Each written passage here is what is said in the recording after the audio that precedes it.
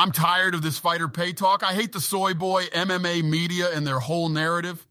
I don't give a damn about what those losers think about fighter pay. I pay the fighters whatever the hell I want. Yeah, I'm out here spending their show and win money on booze and hookers. But that's because I'm the man. I do what I want when I want.